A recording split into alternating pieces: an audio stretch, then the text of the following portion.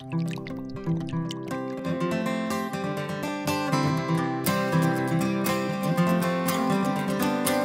to whiskey kisses, the peaty taste of sin. Greetings, whiskey folk. Welcome back once again to the official Dram Association YouTube channel. My name is Adam Bradshaw, and it is an absolute honour to welcome you to the Strat Studio for another Drinking Out Loud episode. And this one is the very first Indy Showcase here on Drinking Out Loud. Now, the Indy Showcase is it's a member favourite tasting. It's something we do every 3 or 4 months usually, and in the before times here at the Dram Association, where we get together as a club, and we usually have between 6 and 8 independently bottled whiskies, showcasing some of the best new releases that we've had at the Strath. It's usually the place where you get some pretty damn good bargains. It's also very often the place where we showcase some brand new releases that haven't even made it to the shelves yet, and we actually often sell out of quite a lot of the whiskies that we present at these tastings at the tasting. So if you weren't at the tasting, you just never had a chance to buy the whiskey, which is sad. It's very sad. Thankfully, with it being digital right now, we can actually fit a lot more people in the room than we normally can. So hopefully all of you watching at home right now are ready for a couple of bargains, because this is good. This is a cool indie showcase, and it's an indie showcase like no other, because this is an indie showcase where we are looking specifically at independently bottled grain whiskies. Now, grain whiskey is something which I feel, actually, I used to feel like it was, a little bit of a hidden secret. It's Scotland's other whiskey, and it's often looked down on by some old school whiskey people, and that's kind of unfair. And to be honest, though, I think people are wisening up. I don't think it's a secret anymore. I think people in the know that grain whiskey can be really, really good, and I mean really good. Some of the best whiskies I've had in my life are not single malts, but single grains. And we're actually going to start off with an opening dram today. This is something we've had a couple of times in the Dram Association before. It's an old favourite of mine as well, and this is one of the whiskies that you can definitely thank for putting grain whiskey back on the map. However, this isn't a single grain. This is a blended grain, the original blended grain, as far as we can tell. Starting off today, of course, with Compass Box Hedonism. All right. Awesome. Beautiful. What can I tell you about Compass Box Hedonism? Well, I can tell you a few things, but let's see what the box can tell you first. Apparently it's rich, vanilla, and alluring, so that's always nice to hear. Natural colour, non-chill filtered, made by John Glaser of Compass Box fame. He's the founder and the master distiller. Wrong word, Adam. Master blender of Compass Box. Compass Box don't distill their own whiskey. They're a blending house. It's very different. What does it say? Hedonism. There is a purity, a seductiveness, and a certain enticing femininity to Scottish grain whiskies, which can make them special among spirits. At their best, aged in good quality American oak casks, brimming with vanilla and echoing rich pastry cream on the finish, they are amongst the most delicious whiskies in the world. At their best, grain whiskies are the perfect style of whiskey to name: hedonism. The inspiration behind our whiskey, hedonism, is just that: pleasure, enjoyment, a celebration of that ideal marriage between distilled spirit and high-quality oak maturation. The aromas and flavours hint of vanilla, caramel, delicate fruitiness, accented by flashes of coconut in the finish. This is a whiskey that will appeal to both the ardent whiskey enthusiast and newcomers to whiskey alike. Serve any way you like, any time you like, and above all, share and enjoy. Yeah. 100% first fill American oak casks. Cool. Actually, in recommendations further down on the box, it does say recommended as a aperitif. Serve with a small amount of chilled water. Late in the evening, serve neat.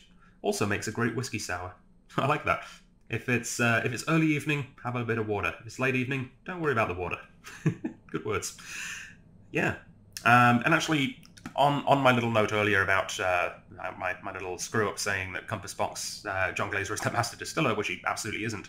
He actually doesn't even call himself a master blender. He calls himself master whiskey maker. or just whiskey maker, which I think is a very good term. It actually explains on the box what they mean by that. We are Scotch whiskey makers. This word, whiskey maker, is our word. It doesn't appear in a dictionary. To us, it combines product and process, making them one, defining our approach. Each whiskey begins with an idea, a vision formed through a combination of traditional practice and our own inspiration. Different than a distiller, more than just a blender. We are Scotch whiskey makers. So yes, my apologies, John, you are a whiskey maker. You're not a blender, and you're absolutely not a distiller. But you are a genius by all rights. So for those of you who might not be familiar with Compass Box, they are kind of the foremost blending house in terms of reputation, I guess, these days, in terms of their quality. They are one of the best and most well-known of the modern blenders. So we're not talking, your Dewars and your Johnny Walkers and, your giant blending houses that have been around for centuries. This is a new type of blending, not blending for mass production and consistency, but blending because people realize now that there is another side to blending. There is a side where you can legitimately blend two things together and make them more than the sum of their parts. And that is what Compass Box is all about. They started in the year 2000, and this was actually their first whiskey, the original Hedonism. They've gone through a few iterations since then. Every batch is, slightly different. Like I said, they're not going necessarily for consistency. They're going for greatness. So yeah, actually on that, this batch, it actually has sticker on the back of every Hedonism will tell you what batch it is. And this is an interesting one. This is batch MMXVII-B. So thinking about the Roman numerals there, that would be 2017B. I don't know if that means it was... Actually, it has a bottling date right underneath. This was bottled on the 16th of October 2017. So it's actually, taken a while to get to our shelves. This is bottled almost 3 years ago. And the interesting thing, of course, with Compass Box is they are not shy about sharing their recipe. They are big believers in telling you exactly what is in their blends, so that theoretically you could make it at home if you want. And that's the trick. You see, most blending companies, have it as a huge secret what goes into their exact recipe. You're never going to find out the exact recipe of Johnny Walker Green Label because it's a massive industry secret. It's like the herb and spice mix at KFC, right? It's kept under lock and key. However, with Compass Box's approach, they realize that, like I said, these are all limited edition one-shot blends. Even their standard whiskies that you can always get, like the Hedonism, differ quite a lot, and the different batches are, in a sense, still a limited edition. So they're not worried about keeping a secret recipe because their own recipe is going to change quite dramatically between batches. In fact, they do.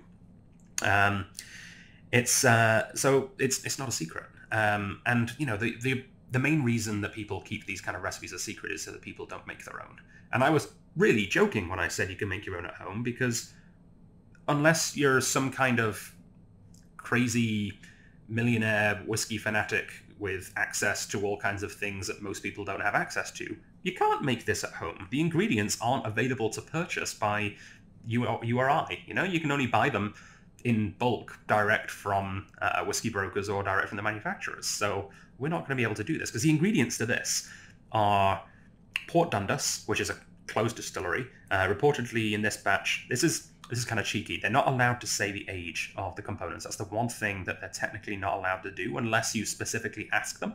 But they seem to have found a way to have snuck in this information to the publicly available PDFs that you can find. They've got this new, it looks like a spider's web thing, where if you actually look at it, it's rings on a tree, and each component, which is on a pie chart, each component actually corresponds to a different ring on the tree. So they're actually telling you the age secretly, which is kind of cool. So I can tell you that 12% of this is Port Dundas, and that Port Dundas, which is again a closed distillery, is actually 21 years old, which is cool. Then 37% of this is one of my favourite grains, North British. Mostly one of my favourites because I used to be able to see it from my bedroom window. And that is apparently 23 years old, so even older. Both again first fill ex-bourbon casks. And then finally, the major component of this is from what is really the most prominent the most prominent grain distillery in Scotland, Cameron Brig, or Cameron Bridge. I think it's actually pronounced Cameron Brig, although it looks like it says Bridge. It's a Scottish thing. This is 51% Cameron Brig, and this 15 years old. So by all rights, even though, you know, almost half of it is between 21 and 23 years old, if they were allowed to put, if they wanted to put an age statement on this bottle, they'd have to call it 15, because that's the lowest component. There's nothing wrong with 15-year-old whiskey, as you know, especially at the price that they ask for hedonism, because this is really inexpensive. It's normally on our shelves for $133.83, and you can get it right now, actually, for $118.17, which is good. It's really, really good for high-quality blended grain whiskey. And like I said, this is actually, to the best of our knowledge, the first ever commercially available blended grain whiskey. And actually, I'll break that down for you a little bit in a second. But another first ever that this is, which a lot of people are even more shocked at, because it's shocking enough that it's a brand new style of whiskey that had never been released before in Scotland until the year 2000. It's even more shocking that, as far as we can tell, this was the very, very first Scotch whiskey to have a woman on the label. And it came out in the year 2000. That is kind of weird, and it's actually really, really weird. And Power to Compass Box, they're not just, you know, they made a bit of a big deal about that, and you know, they've done subsequent hedonism bottlings, and they're always very prominently featuring women on the label. But they're actually a very equal opportunity a company as well. Like their new sort of secondary whiskey maker, I guess, from John Glaser, Jill Boyd, is absolutely incredible, and I believe they actually now have more women in their company than men, which, you know, is very good to see, especially as biologically women are probably better whiskey makers, because they have better palates, and that is actually a biological fact, apparently, which theoretically stems from the whole hunter-gatherer thing, because while the men were out slaying beasts and whatnot, the women were picking herbs and things, and it's very important to have a good palate when you're trying to figure out what is poisonous and what is not poisonous, which makes a lot of sense. Thank you, evolution. So yeah, I've been talking for far too long, apparently 12 minutes already, so I'm going to crack open this bottle.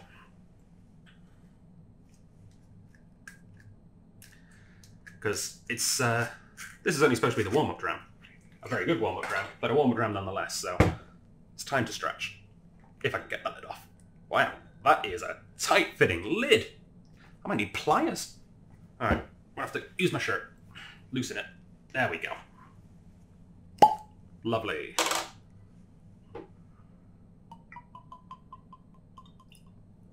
Beautiful pop, beautiful glug. I'm not going too hard.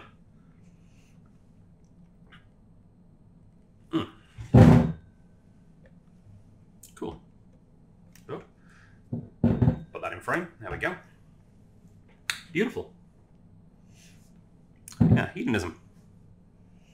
Old favourite of mine. And it, like the bottle, or the box says rather, this is one of those whiskies which is perfect for seasoned whiskey drinkers and newbies alike. It's perfect for seasoned whiskey drinkers because although it is very, very approachable, it's so complex and delicate that there's a lot to look for if you actually want to sit there and sort of study it with your palate or your nose. But it's perfect for new whiskey drinkers because it's not challenging. It's not overly sweet. It's not overly, it's not overly sherry flavored. It's not overly peaty. It's not peaty at all. There's going to be very few people who dislike this whiskey. It might not be that many people's absolute favorite whiskey of all time, but as an all-rounder, as something that you can, if you're ever wanting to buy a gift for a whiskey person and you have no idea the kind of whiskeys that they like, if you want to make sure to get them a really safe gift, something like hedonism is absolutely perfect. Because like I said, I can't think of a single person who's going to dislike this whiskey. It's so beautifully well crafted and so it's just likable flavors, right? It's butterscotch. It's vanilla, it's creamy, it's, like it says, coconut on the finish is one of the things that I'm usually looking for in this one as well. I have to admit, though, I'm not entirely certain if I've had this batch before. In fact, I'm fairly certain the last batch I had the old label, so I don't think I have had this batch before.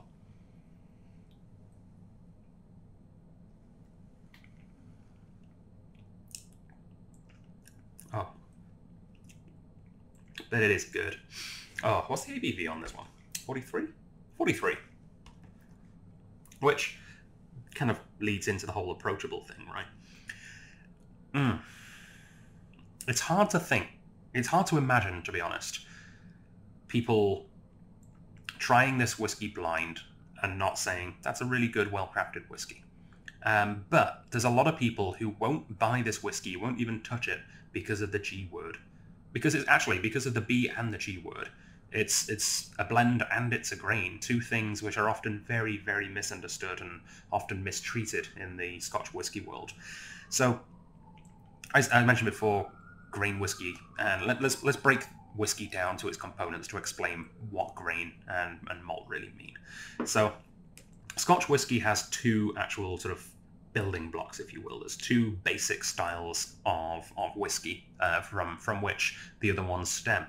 We have malt whiskey, which is kind of the more traditional. It's made, it has to be made with 100% malted barley in a copper pot still. That's pretty much the definition of malt whiskey. It has to be aged in oak for at least 3 years as well, but that's true for all whiskey in Scotland. Grain whiskey, again, it's a whiskey, so it has to be aged in oak for at least 3 years, is different both in ingredients and technique. It can use any kind of grain that it likes, really, and it is distilled not in a copper pot still, but in a column still, which is quite an interesting difference. Actually, maybe we should talk about column stills a little bit. We haven't really gone into stills much in these Drinking Out Loud episodes, but let's talk stills. So the copper pot still that you're all quite familiar with, it's, the almost onion, garlic bulb kind of shape sort of still. It's the one that's in the Dram Association logo in the A. It's the thing that most people think of when they think of a whiskey still, right? That's old, very, very old, very, very traditional. But it's not necessarily the best in many, many ways. So, in the early 1800s, a gentleman called Robert Stein invented what was called the continuous column still. And the idea there was to create a still that needed less maintenance, that needed less fuel, that needed pretty much less money to run, and that actually then had a bigger output because you didn't need to.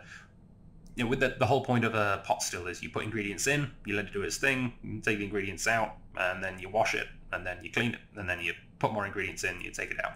Continuous stills, the idea is you're just permanently pumping in and pumping out, and that's a lot more efficient. And yeah, he was working with a distillery in the Lowlands. I think it was called Kilbeggy. I was getting mixed up with Kilbeggan in Ireland. It's not Kilbeggan, it's Kilbeggy, I think, which is long since closed. And it was actually an old distillery before even the introduction of the column still. In fact, I think before the column still, Robert Burns was mentioned in some of his writings. He said something. What was the quote? I think I've got it. It's, only fitted for the most vulgar and fire-loving palates. So probably not great. But yeah, he brought in the column still to Kilbeggy, and it took off a little, but not actually that much because it wasn't that good. The spirit it created wasn't particularly good, and it wasn't that much more efficient and that much more cost effective than the traditional methods, and everyone already had a still, so why would they scrap their existing equipment for something that's only a little bit better? That's fair. So then someone else came along who is a name that you've probably heard much more so than Robert Stein, and that is Aeneas Coffey. And Aeneas Coffey was an Irishman and he perfected the column still. And he's an interesting guy, actually. There's not that much writing on his early life. We don't even know exactly where he's from, but we do know that he graduated from Trinity College. And after graduating, he worked for quite a long time in customs and excise. And that is how he got weirdly into whiskey, because he would be visiting a lot of distilleries. It's opened up into a almost custody note now. So yeah, he'd be visiting a lot of distilleries because, customs and excise and whiskey go hand in hand, and especially back in the day in Ireland. And so he eventually got more into the other side, the manufacturing side of whiskey, and he invented what is now known as the coffee still, or the patent still, which is like the perfected version of the column still. And it didn't really take off in Ireland. They kind of eschewed it. They said this is not good whiskey. This is not traditional whiskey. And Ireland at the time was the biggest manufacturer in the world, and Dublin was the place for whiskey. A fun fact: that's one of the reasons, the main reason why whiskey's spelt with an E in America, because at the time of America's foundation and when they started making American English dictionaries, it was Irish whiskey that was really, really popular at the time, not Scotch. Scottish was thought of as the secondary kind of rubbish whiskey. Irish was number one, which one would argue today is kind of the inverse. I mean, nothing against Irish whiskey, but Scotch whiskey is certainly more culturally prominent, I would say, these days. But yeah, he perfected this column still, and his pretty much almost exact design is used in pretty much every country in the world today, not just to make whiskey, but also to make other spirits, especially gin, very much used for gin.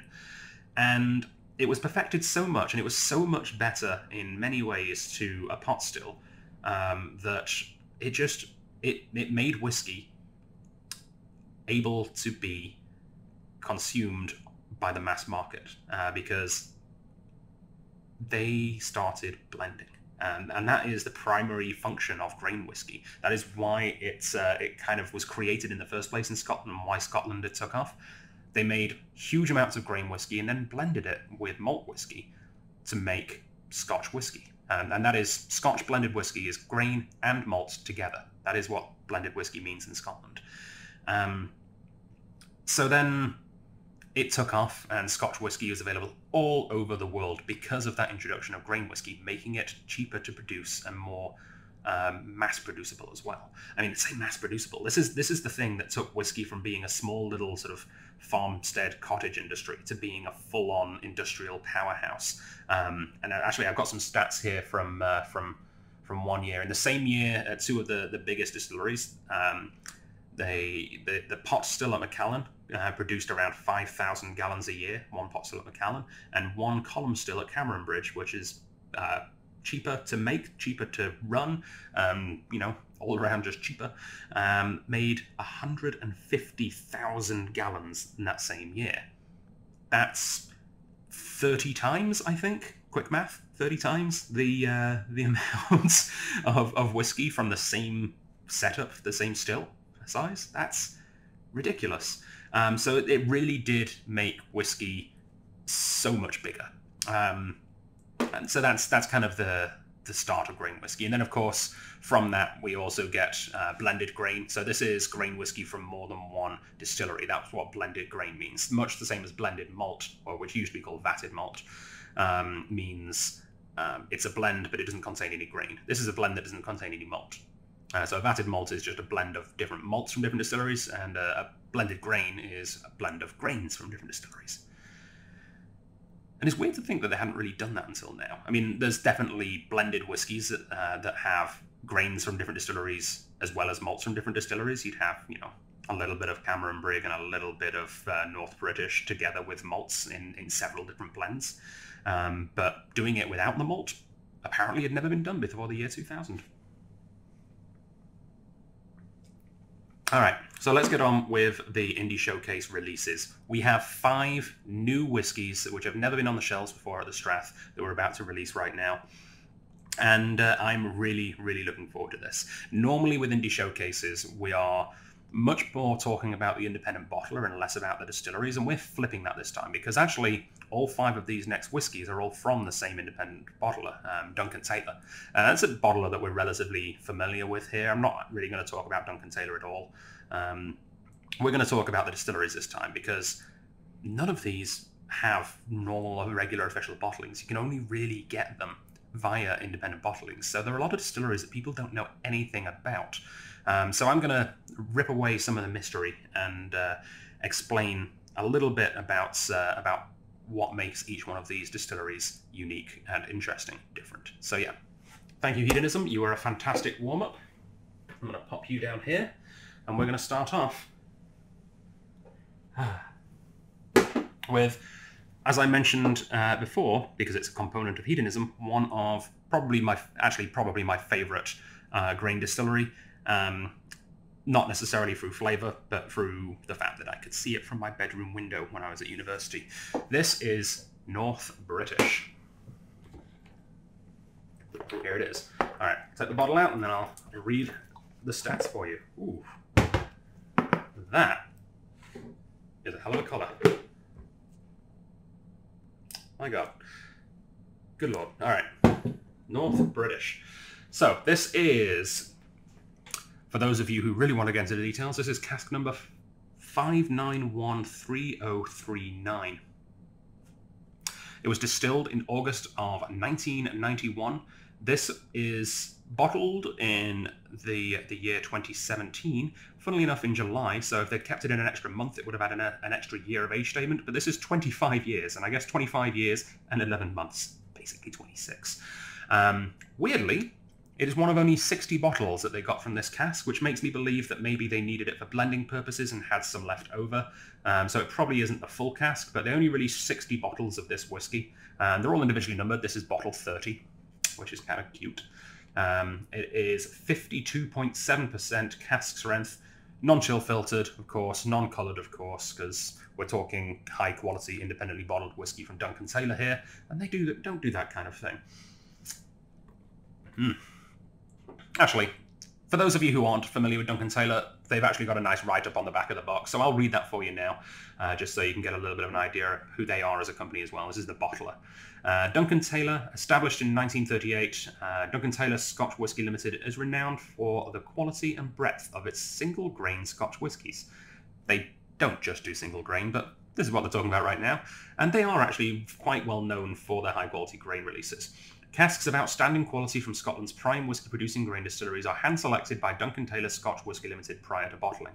The whiskies are matured at their original distilleries to allow them to age in the environment in which they were distilled. So they don't deal with brokerage houses that mature in giant warehouses in, I don't know, rail yards of outer Glasgow or something. These are actually matured at the distilleries, which is cool.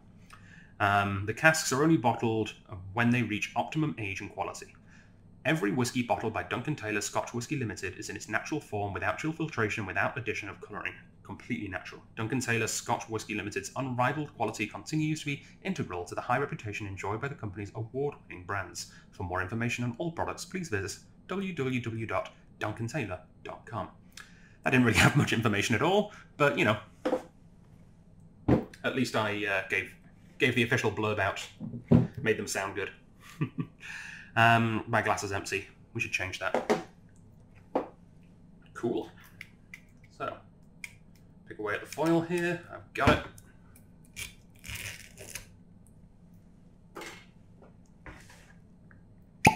Very nice. I like how it's just completely labelless on the back. It's very almost odd looking, to be honest. All right, 25-year-old grain whiskey from 1991. What do we have here?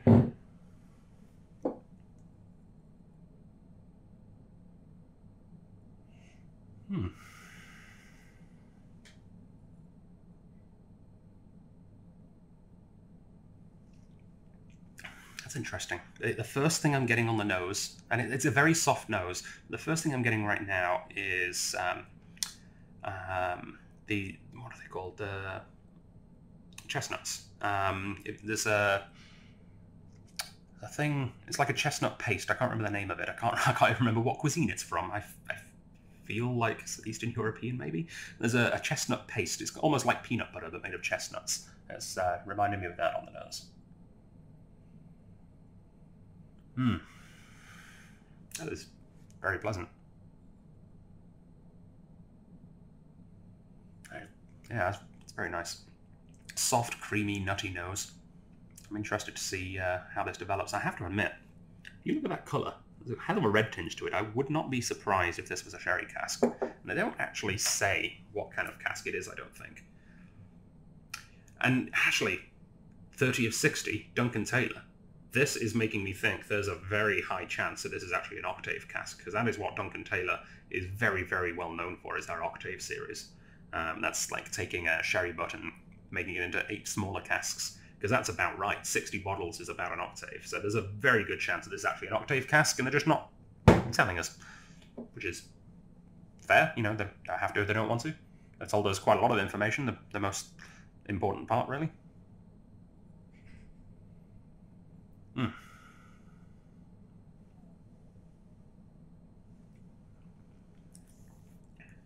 Oh, that is almost definitely sherry.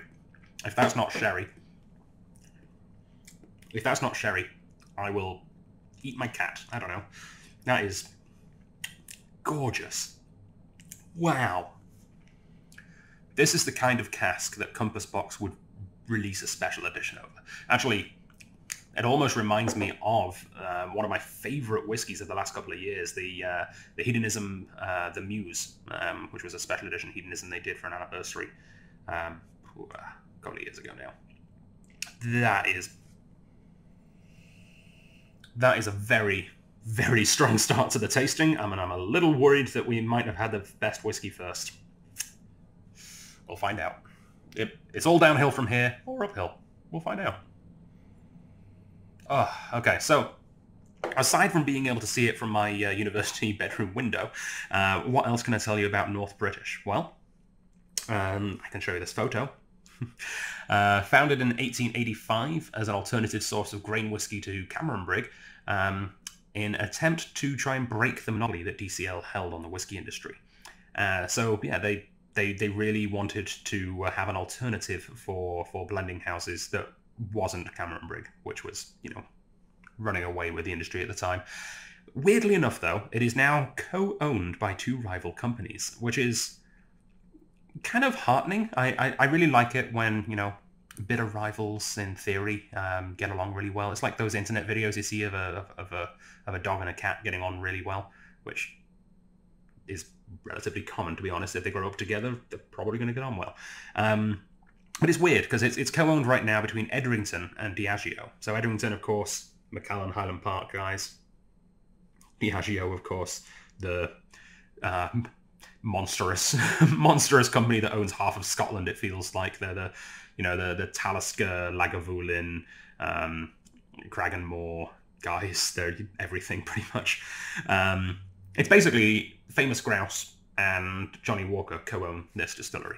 And it's interesting, though, because I don't know what Diageo used this grain for, because I do know that it's actually the most prominent. It prominently goes into Cuddy Sark, Famous Grouse, and Chivas Regal. None of which I'm pretty sure none of those are owned by Diageo. Cuddy Sark is now independently owned. Famous Grouse is of course Edrington, and Chivas is Chivas. Yeah. So I don't know why Diageo has a huge stake. I think there's a 50-50 ownership in this funny little distillery in the heart of Edinburgh, in between, I can't remember if it's Gorky or Dalry, but yeah, it's a really nice area. It's right next to Murrayfield Stadium, the big rugby stadium there. But yeah, really cool distillery. And I'm going to put a little water in this to see what happens. I'm really enjoying this so far. It's very, very easy to love, this one. Which is kind of grain's go-to thing, right? Like, it's not ever going to be smoky, pretty much. And it's generally never going to be, you know, a big, meaty, oily, almost sulfury kind of thing, which is the other thing that sometimes puts people off of whiskey. It's just kind of an all-round good whiskey. Like I said, if you like whiskey, you probably like grain whiskey. And that doesn't just go for hedonism, but single grains too. So yeah, single grain meaning grain whiskey from one distillery. That's all this is. And this is a single cask grain whiskey too.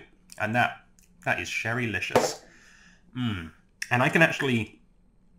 It feels very similar to in mouthfeel and in kind of the aftertaste to the Cutty Sark Prohibition. So if you're fans of Cutty Sark Prohibition's sort of style of grainy sherry whiskey at a high proof, this is probably going to appeal to you as well. 52.7% ABV.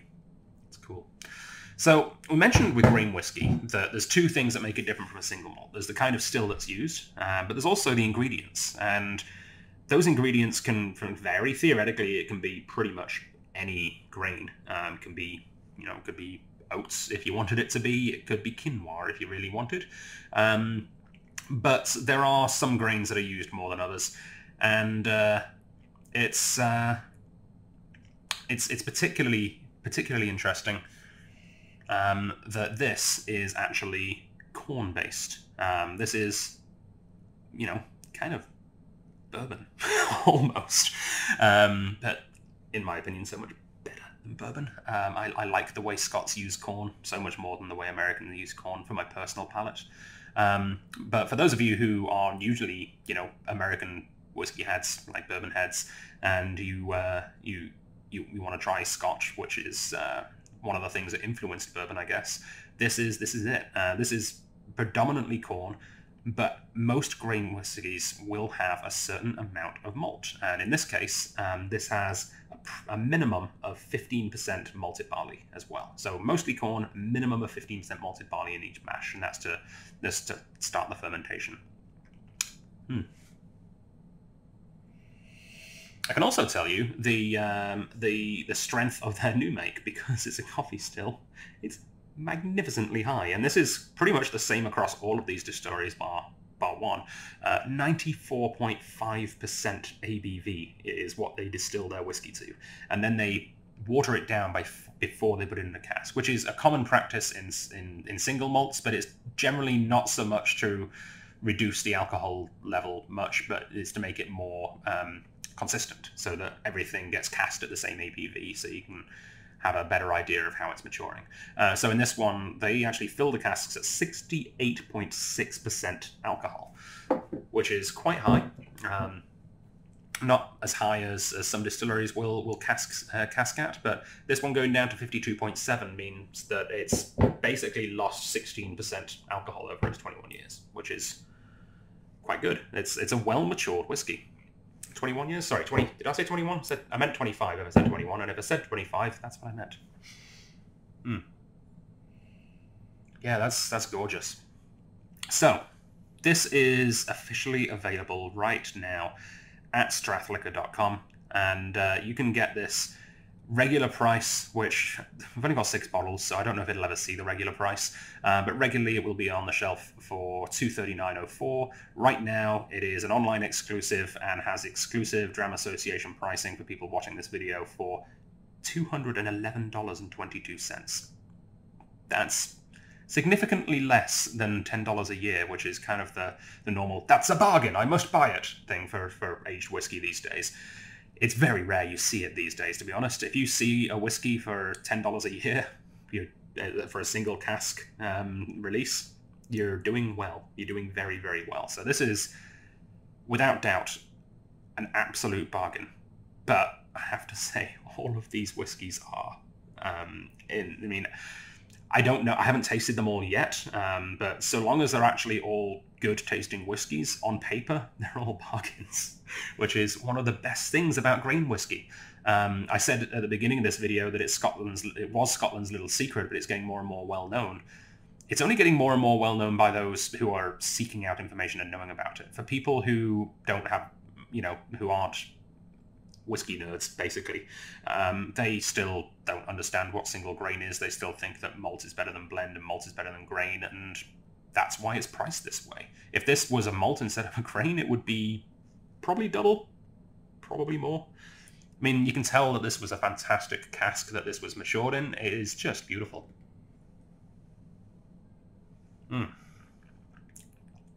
Yeah. Big thumbs up on that. That's a win. That's... have a little bit of water. That is a good whiskey.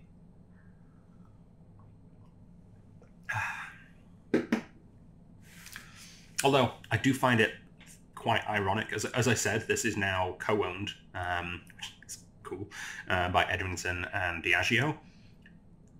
The funny thing is, Diageo is the direct successor of DCL, which is the Distillers Company Limited, which was the distillery that, the owner of the distillery Cameron Brig, that this distillery was created to be a rival to. So it's kind of been owned by the dark side in a sense. They tried to take down Cameron Brig and in the end just got partially bought out by them, which is a little sad. But fantastic single grain. So thank you, North British. This was a delight. All right. That's I'll not put you back in the box. You can stay out for a while because I'll probably bring your bracket back out for a group shot at the end. Next is another grain distillery, of course, because that's the theme. This one is Girvan, and this one's very interesting because this goes exactly against everything else that we're doing here today. Grain whiskey, I've mentioned a few times in the past, is absolutely fantastic when it's been aged for quite a while. And most people will agree that the vast majority of grain whiskies need to be aged, at least 15 years before they get good. And that's one of the downsides of grain over malts. This then should be interesting because this is Girvan, a very, very good distillery, and I've had some fantastic whiskies from Girvan. Interesting, Girvan actually do make malt under the Ailsa Bay brand. Formerly, I think they used to own Ladyburn as well, but that stopped a couple of decades ago. But this is 6. This is a 6-year-old grain whiskey, which I find hilarious because it's still being branded under the Rare Old Grain Scotch Whisky Collection by Duncan Taylor. 6 is not old. I don't know if we need to, tell Duncan Taylor that, because if they think 6 is old, that's slightly worrying, but I think they have a good idea that this is a cheeky alternative to old grain whiskey, and if Duncan Taylor have bottled it, then they obviously believe in it, and I, for one, I'm very intrigued to see what this one is like. Very intrigued indeed. Alright, so this is cask number 2114253. One of 251 bottles, individually numbered, of course. This is 197.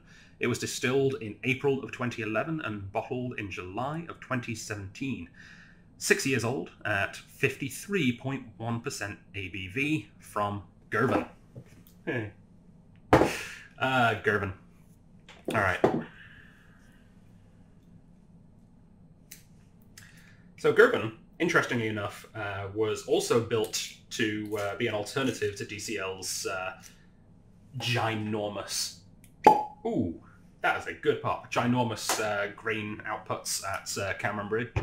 And legend has it that it was actually built because of an argument over advertising. So it was built by William Grant and Sons, who are the Balvenie Glenfiddich guys. And apparently they had a brand called Standfast, and they made TV ads for it. And DCL thought that was crass and poor taste. So they cut off their supply of grain whiskey so that they couldn't make their blend anymore. In response to that, they went, screw it, we'll build our own. So they did in 1963. So, almost 100 years after North British stuck the middle finger up to Cameron Brig, these guys followed suit. Cool. And actually, they first ran the still on Christmas Day, which is a family tradition. That's also true for Glenfiddich. As the reason. I think it was the grandson of the guy who first distilled at Glenfiddich was actually the guy who first distilled at Girvan on Christmas Day in 1963.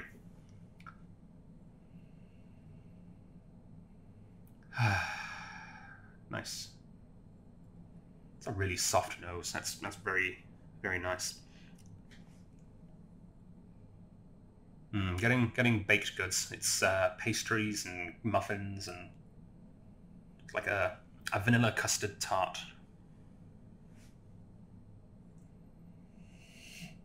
And it's an interesting thing for Girvan as well. The main difference that they have between Girvan and North British, apart from, you know, location and history and everything, is a different ingredient. These guys aren't corn-based. These are wheat-based. So this is wheat with a minimum of 8.5% malt. Exactly the same strength for their new make. 94.5 is a very common thing with column stills to be that. However, they actually have a range of filling strengths depending on its intended use. So they have either 69, 74, or 80% as their filling strengths. Not sure quite why that is, but I assume they don't. I assume some are intended for longer maturation, so they put it in at a higher strength, maybe. I assume some are maybe even going to be used for gin, which would make sense. You can make a nice high strength thing for gin to fill it into a cask. I don't know why you fill it into a cask before making gin out of it. That's kind of silly. I regret thinking about that. But maybe. I don't know. I have no idea why they have 3 different filling strengths, but they do.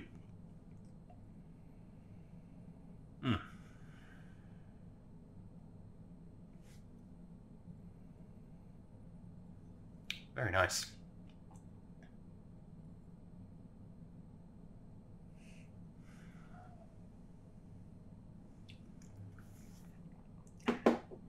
Ooh. It's nowhere near as fiery as I expected. That is the tamest cask strength 6-year-old I think I've ever had. It's 53.1, which is actually pretty low. Very low, actually, for a 6-year-old. I don't know why this whiskey exists the way that it does, but I do know why Duncan Taylor bottled it, because that's surprisingly good. Don't get me wrong, nowhere near as good as the 25-year-old North British, just isn't, but a lot better than it has any right to be.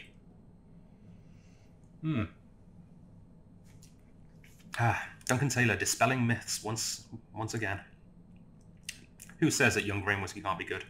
This is weirdly good. Weirdly good. It's also incredibly good value. This one isn't quite to the less than $10 a year thing, though, so don't get too crazy. But it is normally only $74.70, currently $66 exactly. $66. I'm buying one. This is only like $15 or so more than Cutty Sark Prohibition. My good lord. Yeah, I have to admit, I got this one in because I had a bit of a morbid intrigue, and I wasn't expecting it to be good. And a lot of my remarks and comments right now might be based on the fact that I was expecting it to be not very good, and it's actually pretty good. It might not be as good as I'm saying it is, because I might be artificially inflating it due to the fact that it's so much better than I thought, but it's pretty good. It's very... The $66 is... This might be the best value for money whiskey in the store right now, to be honest. Like, I can't think of anything that's $66 that is anywhere near as good as this. I have to say, like, this puts it in the same kind of price range as some of the more budget single malts, or some of the higher end grains, blends, I mean. But it's kind of same price range as maybe Highland Park Magnus, a little more than Magnus, maybe Bowmore 12, Ardmore Legacy, that kind of thing. This blows them out of the water, frankly.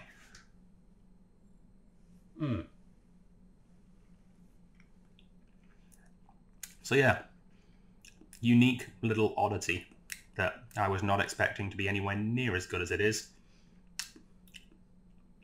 Would I pay $200 for this? Hell no. Would I pay $66? By the time this airs, I already have. Wow. Cool. Well done, Duncan Taylor. That was delightful. And shocking. Frankly, just shocking. All right. Well, we're jumping back into the 20s this time. We're back into old. In fact, the next three whiskies are consecutively 1 year older than each other. So we're going 27, 28, and 29 for the next three, which is going to be very interesting. And the next one, there's no doubt this one is a sherry cask. It has a big sticker on it telling me so. And for that reason as well, I'm very, very intrigued. And interesting thing, like sherry cask grain whiskey, why would you put grain in sherry? It feels like it's a modern thing to do now with this sudden resurgence of high quality, interesting blends and the resurgence of single grain whiskies. But it's not that new, because this was distilled in 1990 and has, I believe, had its whole life in sherry. So they were doing it a long time ago. And you keep hearing stories of sherry cask single grain popping up. I guess that some of the big, more secretive blends had a small component of sherry-aged grain as part of their makeup. But yeah, I mean, like that Hedonism the Muse was actually a sherry cask, built around a sherry cask grain whiskey that they found in the warehouse. It was like 40 years old or something. So yeah, I mean, it's done, but it certainly makes little sense if you think about the history of it. But yes, this is Strathclyde, this one. Strathclyde. 27 years old, distilled in January of 1990 and then bottled in April of 2017. There she goes. Sherry cask, big sticker on it. This is cask 6411539 and bottle 141 out of 158. So not many out of this one. Probably a hogshead that was particularly leaky, I guess, or particularly thirsty angels in and around Strathclyde. I mean, Strathclyde's in Glasgow. I know, the average person in Glasgow is thirstier for alcohol than many other locales. Maybe the angels are of the same ilk. I just made out that Glaswegians are alcoholics. That's not quite what I meant to say. But I feel like you do need to consume a certain amount of alcohol to survive in Glasgow. Interesting. Very intrigued by this one. So yes, this is Strathclyde, and I will put a picture of Strathclyde up right now. So yeah, Strathclyde is, like I said, Glasgow-based, and it's actually the only grain distillery in Glasgow now after the famous Port Dundas closed. It's actually built right by Glasgow Green, which is where James Watt invented the steam engine, which is kind of cool, seeing as steam is a main component of how column stills work. They're steam heated, so kind of nice tie-in between some cool engineering history. It was built in 1927 to make spirit, weirdly enough, not for whiskey, but for gin, which is odd, because it was made for gin in England. It was a London-based company that set up this distillery to make English gin.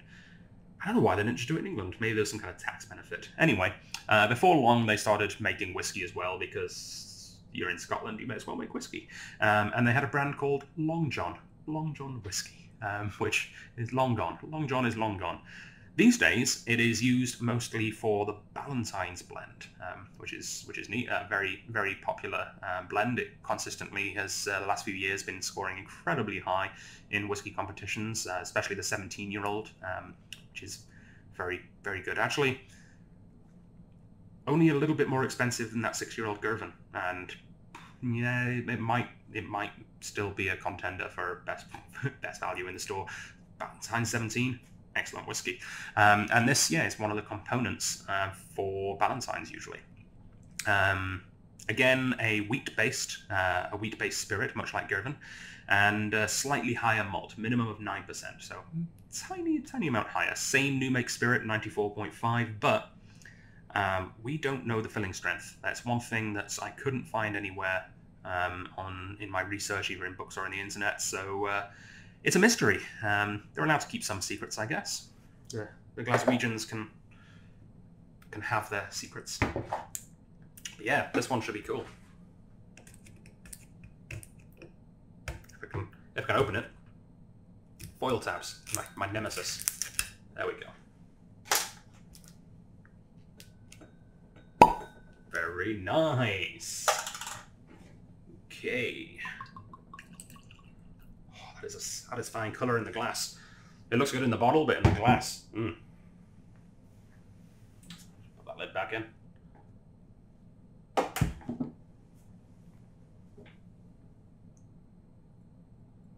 Ooh, that is deep. That is dark. That smells a little bit balsamic-y. Okay. That is not what I'm used to grain whiskey smelling like. This smells... Oh my.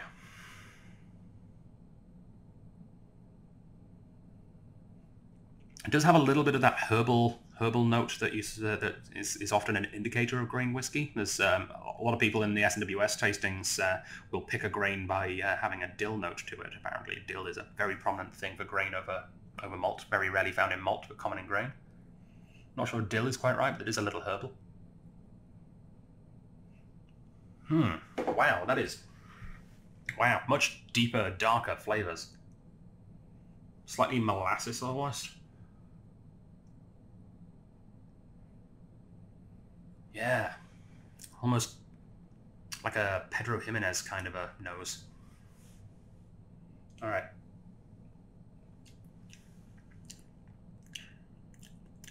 Oh. That is sitting by an open fire on Christmas Eve. That is all kinds of stewed fruits. That is candle wax. That is foresty pine cones, you know, the kind of things that you make, that kids make centerpieces out. I don't know if that's a thing here, but in England at least, you make these sort of candle pine cone centerpieces to go on the Christmas table. Oh, yeah. Wow. Very, very lightly minty.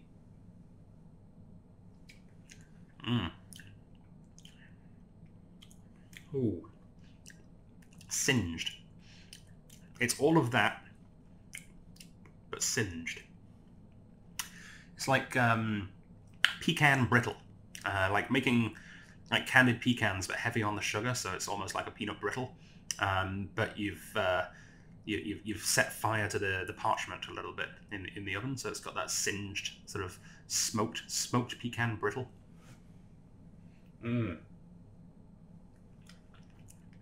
With like a stewed fruit compote. Oh, it's sooty. It's a little sooty. I don't know where that's coming from.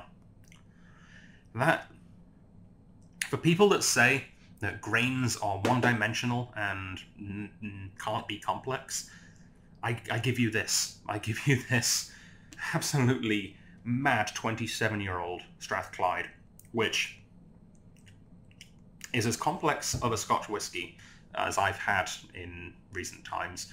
It's up there with... It's almost up there with the Glen Scotia Victoriana in its complexity, not quite in its wacky weirdness. Not that, I don't know, Victoria's not totally wacky weird. It's not like the, what was that, 3 a.m. doner kebabs that we had in the outturn last week. No, it's not that, but it is. It's big. It's voluminous. It's.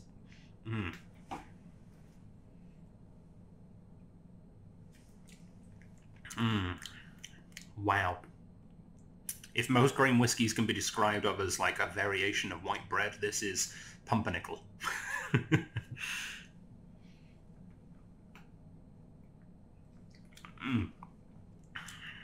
Oh my. Cloves. Yeah, I'm getting cloves now. All right. This has been a hell of a journey. Yeah. We're only halfway through, and I'm already at a loss as to which one my favorite is. It's like that North British is fantastic, but it's very, very much a grain whiskey with some sherry influence. This is just a magnificent puzzle. I like this a lot, and that Girvan is just $66. That's what it is. It's $66 of greatness. This is a little more than $66. This one is very, very good price still, though. Normally $247.74 on sale right now at strathliquor.com for you guys. For Dram Association members and online sales, it's $218.17. Again, coming in quite a bit under $10 a year. This is very good. When was the last time you had a 27-year-old sherry cask matured whiskey for that price? I can't. I think the last time that is a thing here was before my time. That is just very, very good. That's what that is.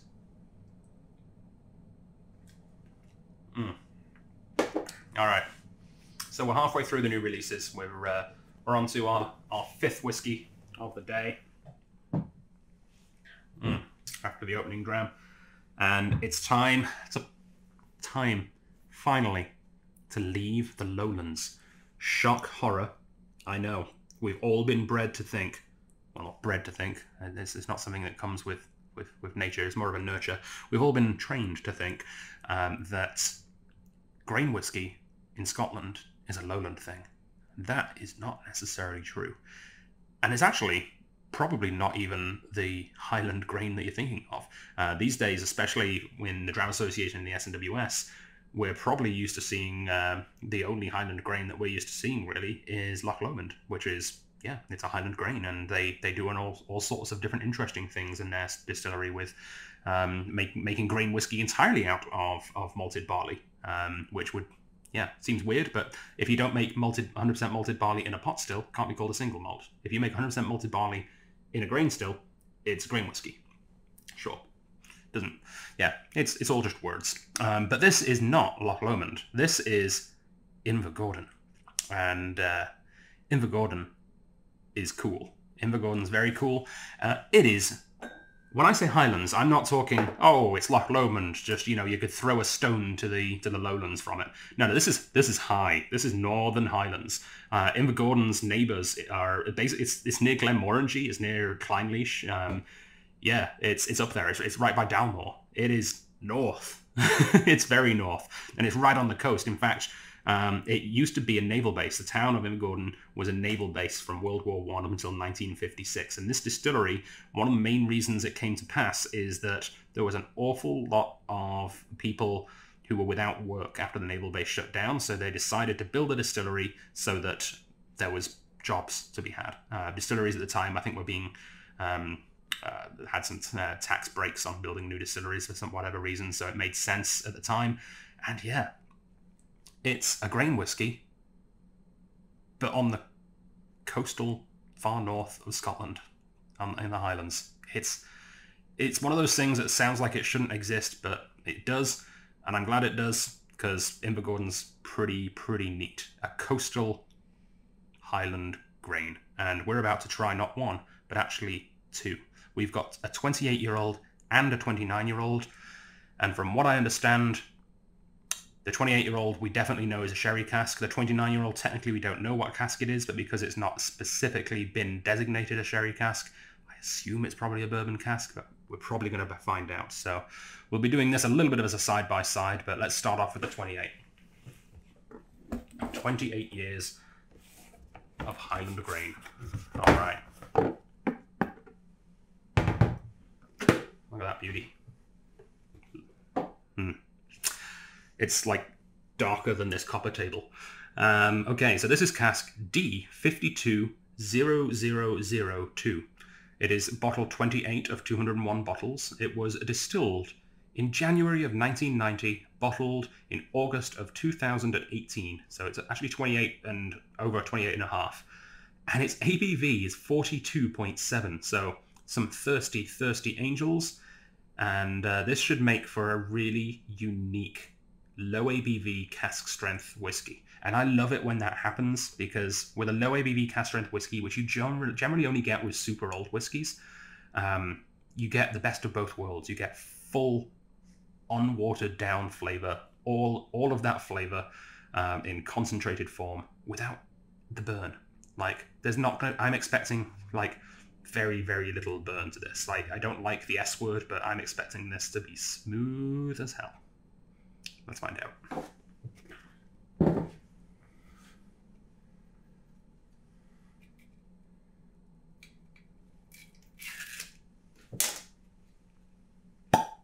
Very nice. Ooh. Excellent. So excited.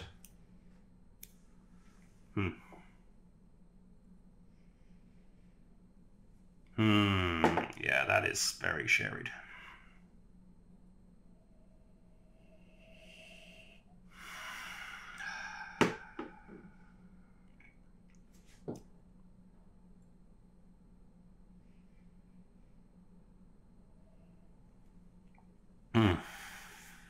You know, this is very similar to that Strathclyde. I'm actually going to bring that back and do a side-by-side so I can note the differences.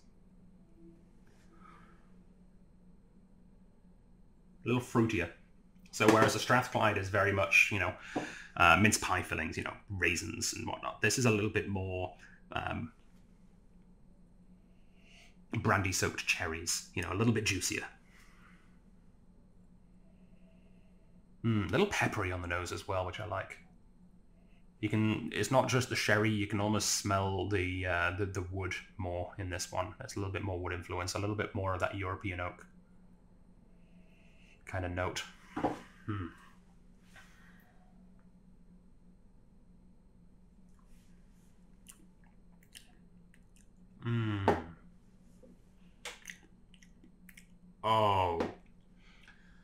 Oh my.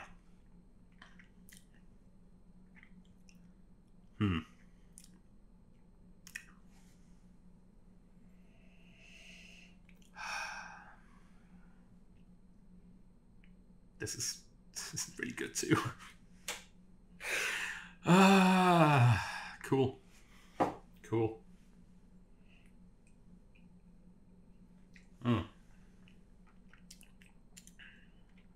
Yeah. It's got a little hint of more coffee, chocolate flavors now. It's definitely a little deeper and darker than the Strathclyde. The more I go for them, the more different they become, even though they felt quite similar at the beginning. Yeah, the Strathclyde is a little sweeter, a little bit more vanilla fudge. This one's a little bit more dark chocolate coffee bean.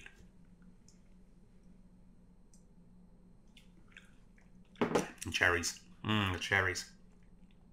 Oh, it's just soaked in cognac. Wow. Wow. Wow. Okay, let's try a little bit of water in this. Oh. Smells hotter with water. That's odd.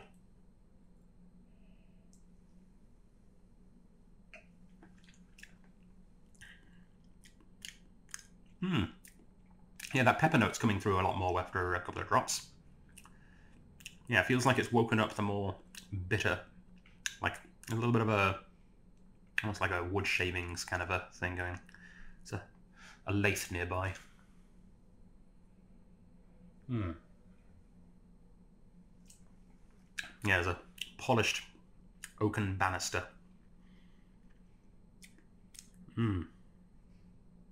Oh, that is too good. That is too good.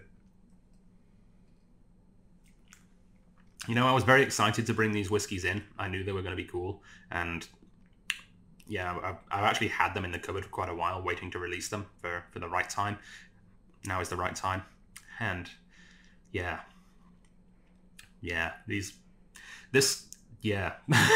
it feels like it perfectly fits the season. It's summery going into fall, going into winter. It's a very autumnal thing, most of these whiskies. Like, the grain in essence being that lighter, more delicate flavor usually lends itself to more of a summer whiskey. But these sherry cask ones, these are something else. These are, yeah, something quite different.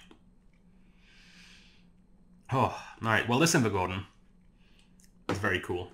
Let's see how it stacks up to the 1 year older version. So this is Invergordon, 29 years old. Doesn't state sherry cask, but it might be. We can find out. Doesn't look like that. Oh, if you've ever been to a distillery or a whiskey museum or something with a difference of maturation, that is a perfect example. Hopefully you can see. Let me put something white behind it. How's that? There you go. Perfect. That is the difference between an almost the same age sherry cask and bourbon cask. See the yellowy hue of this one and a slightly lighter colour? Doesn't mean that it's younger, it's actually older by a year. But that is what a bourbon cask American oak does, and that is what a sherry cask European oak does to the whiskey. Look at it in all of that glory. Alright, so flip these back the right way around. So what can I tell you about this 29-year-old? I can tell you it was distilled before I was born. It was distilled in February of 1988, a month before I was born. It is cask 8,134, and it is bottle 176 out of 252. It was bottled then in March of 2017. 29 years old. ABV, 52%, so a substantially higher ABV than its younger counterpart there. Which is also interesting. Let's see. Oh, I need that. I haven't opened it yet. Let's see what happens here.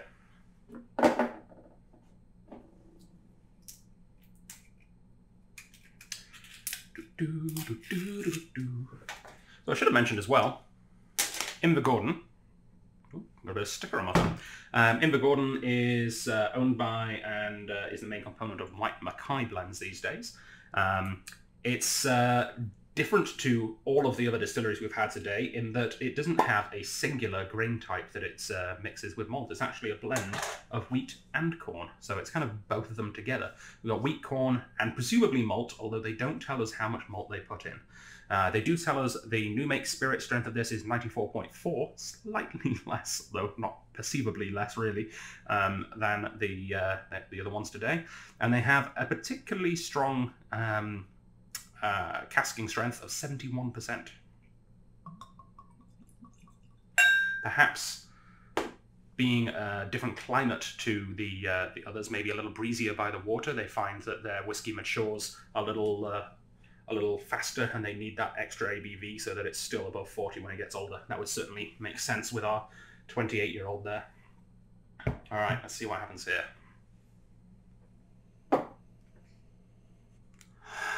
Yeah, that's an incredibly different whiskey.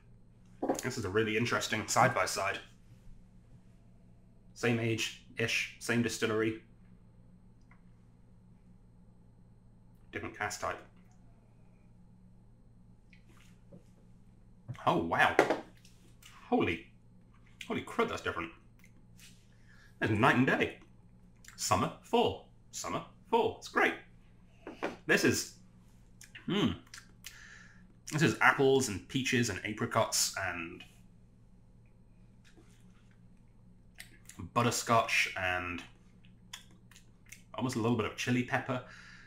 Yeah, definitely a little bit of chili pepper. Lots of black pepper.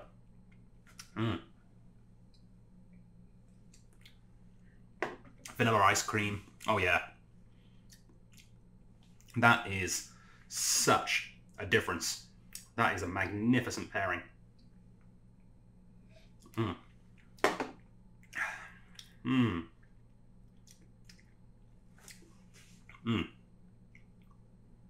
Yeah. I bet if Compass Box bought these barrels, they would have, or casks rather, they would have blended them together and called it hedonism exuberance or something. Actually, do I have another glass? Call me a heathen. I'm going to create hedonism exuberance right now. Let's go for about 50-50.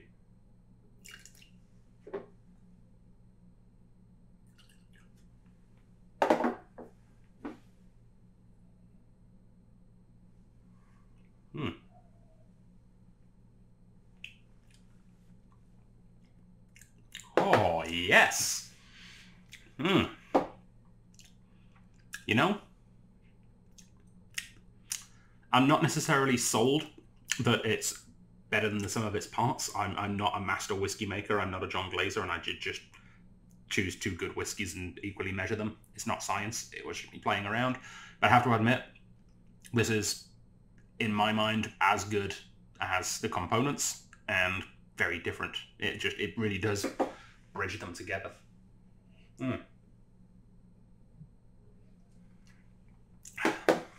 Yeah.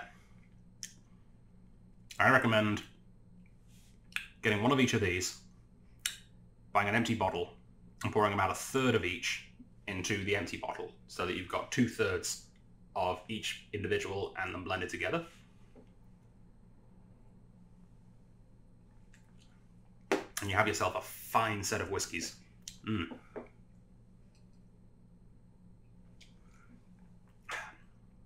Late fall, early winter.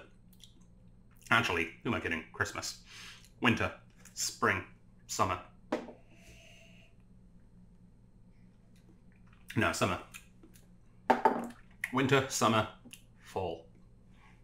I wonder if you played around with the ratios, you could make a spring whiskey. That's really cool. I'm very glad I did that. But back to the whiskies at hand. I can't pick a favorite between these because they're both excellent at what they do, and they're doing very different things. I think it entirely depends on mood. I think right now, 9 times out of 10, I'm heading in a more bourbon cask realm these days. I'm really enjoying the American oak vanilla sweetness side of whiskies. But when sherry is done really, really well, I am a big fan of sherry. And I know that I'm a bit of an outlier here in Victoria in terms of preferring bourbon casks in general these days, because sherry cask is definitely the more popular choice in terms of sales and in terms of reviews here in the Dram Association. So I think an awful lot of people are going to like this 28 more than 29. But I personally, today, prefer the 29. But I think it's going to be entirely based on mood and weather and a lot of other things. They're both excellent, quite different whiskies in their own right. Should probably try a drop of water in this 29, seeing as it's quite high ABV.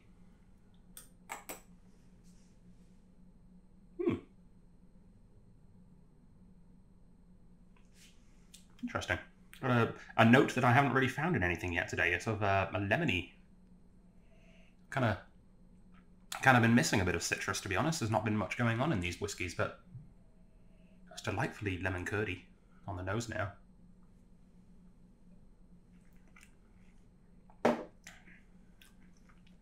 Lemon curd and brioche. That's cool. That's nice. That way. I'm very bad with mirrors and things, but I think that's set up nicely now. Yeah, that is a nice little pair of whiskies there. I should probably tell you the price. They are available right now at strathliquor.com. And yeah, the 28-year-old, the regular price is $259.91. And the sale price right now, if you get it within a few days of this video airing, unless it sells out, is $229.48. $229.48. Magnificent.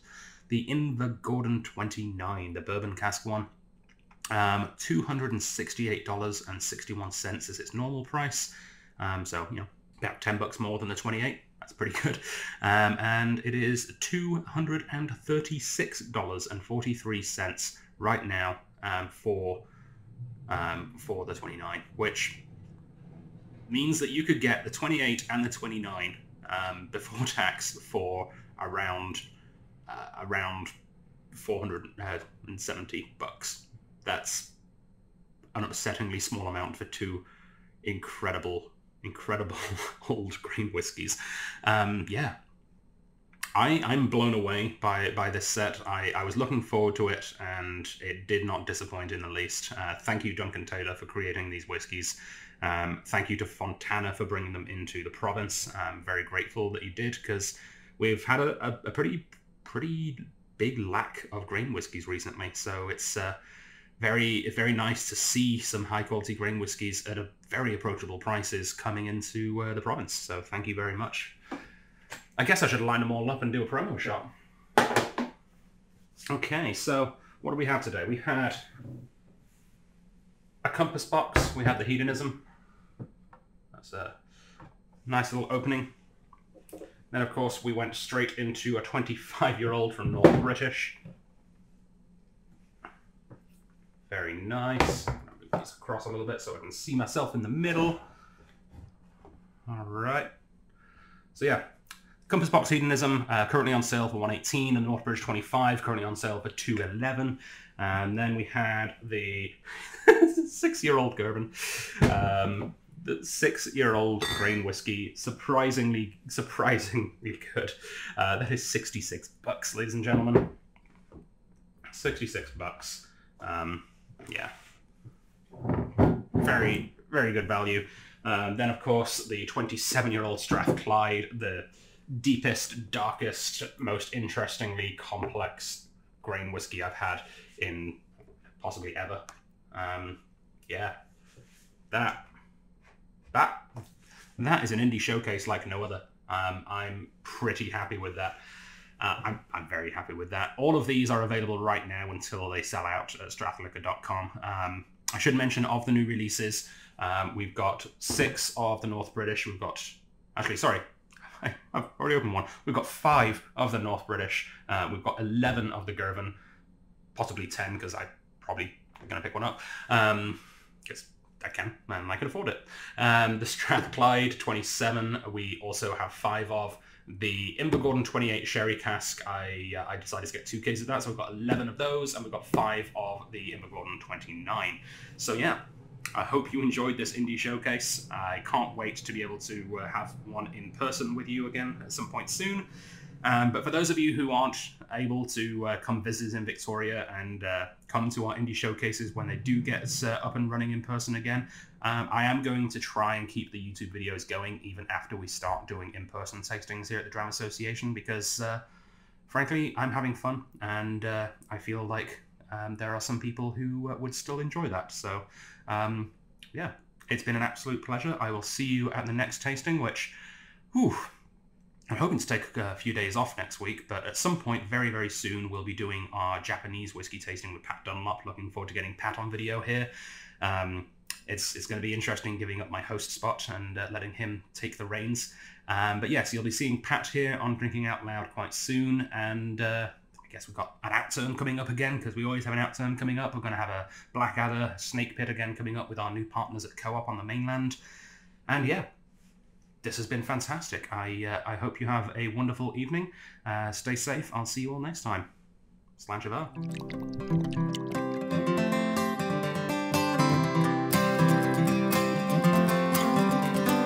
Here's to whiskey kisses, with the peaty taste of scent.